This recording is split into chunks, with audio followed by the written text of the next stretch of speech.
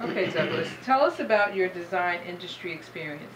Design, fashion school, you know, internships, jobs, classes, self-taught, Okay. etc.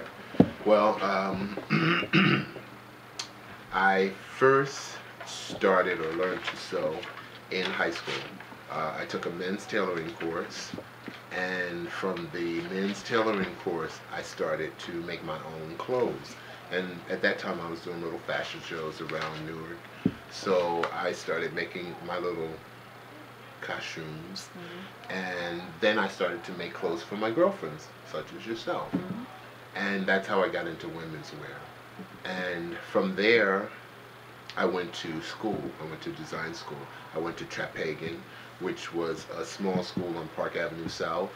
Uh, Noted alumni are Anne Klein, Galanos, Joffrey Bean, and John Anthony, to name a few.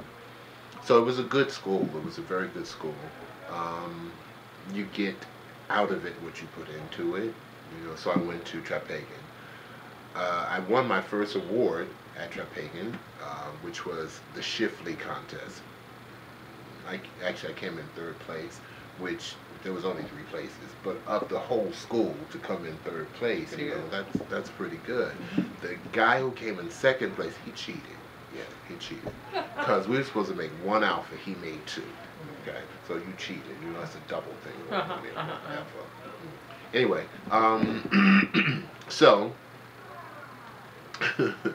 so then there was Trapegan. So then after Trapegan, a couple of years later, I went to FIT. Initially, I wanted to go to FIT first, but you know they didn't accept me. I went to Trapegan because they accepted me first. But later, I did go to FIT for about a year.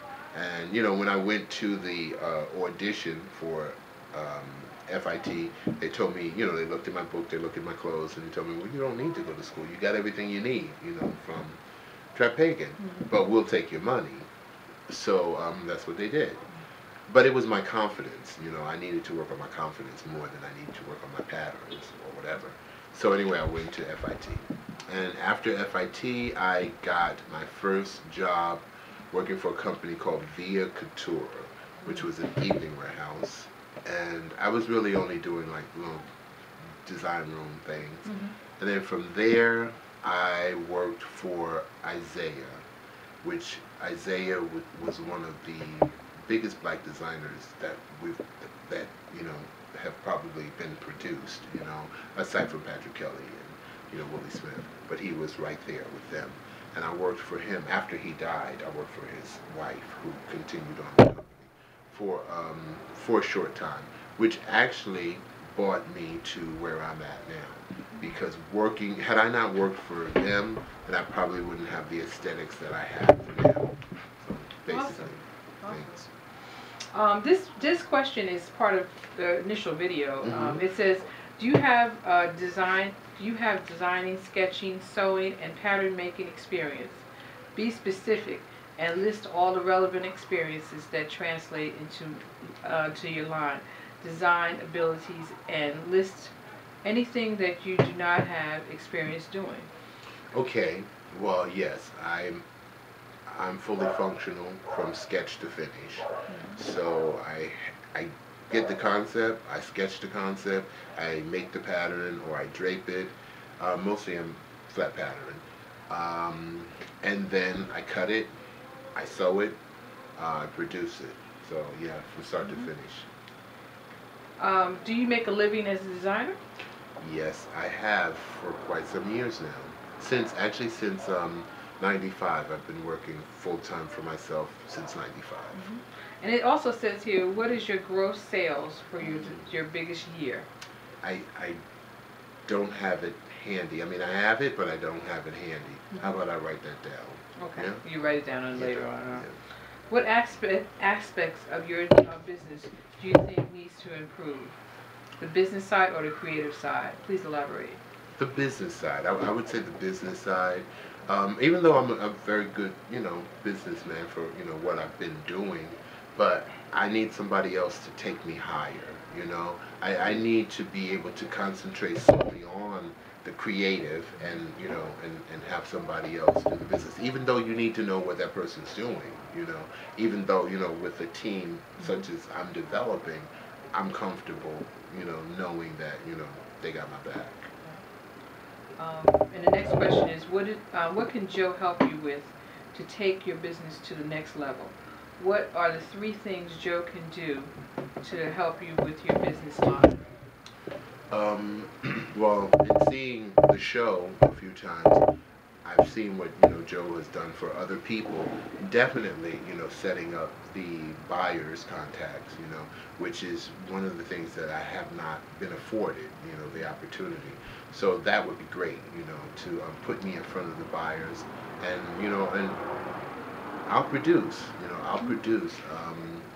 that, and whatever Joe says, whatever, really and truly, whatever Joe says is what I'll do.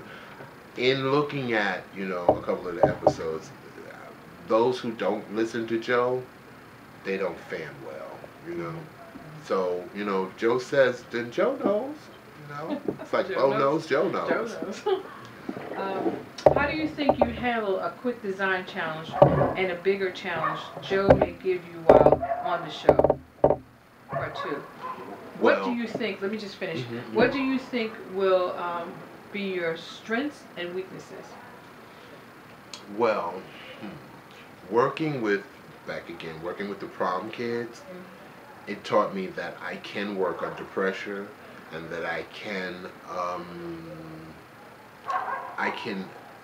achieve more than I thought I could. You know what I mean? It's like working with them is like challenging. It's challenging, but it's challenges. Every person is a challenge, because everybody has something else, that you've not considered yet.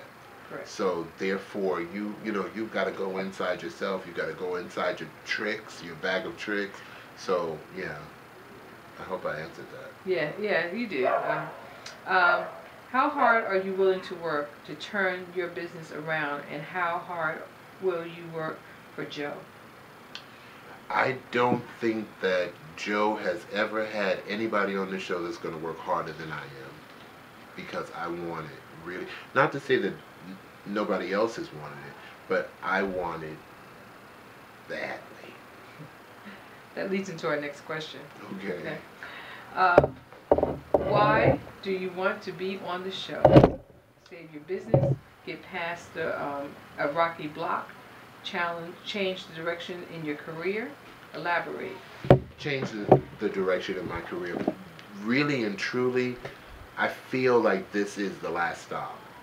I feel that, I'm 51, well 50, I'll be 51 by the time they see this. I'm 51, and as far as I'm concerned, I've done everything that I can to sustain myself, to keep myself at this level, and I need to go higher. I need to go higher, and I need somebody to have my back, or somebody to push me, or somebody to lead me, or somebody to guide me, somebody to direct me. I need Joe. And the next question, so wonderfully put, is why do you need Joe's help? How important is the opportunity, and why? What's on the line? I'm on the line. My career's on the line. And, after this, I mean, if I don't get this, I really don't know how much longer I can do this. And I hasten to think that I'd have to return back to the corporate world, because I wouldn't even know where to start. I'm 51 years old.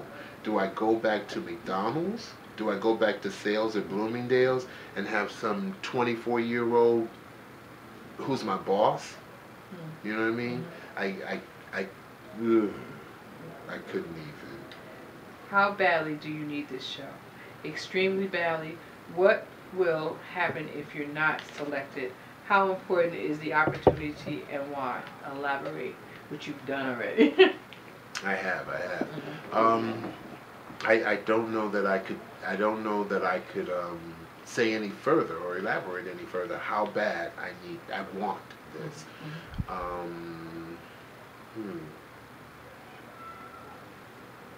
I don't know. That's it. Thank you, Douglas. Thank you. Thank you.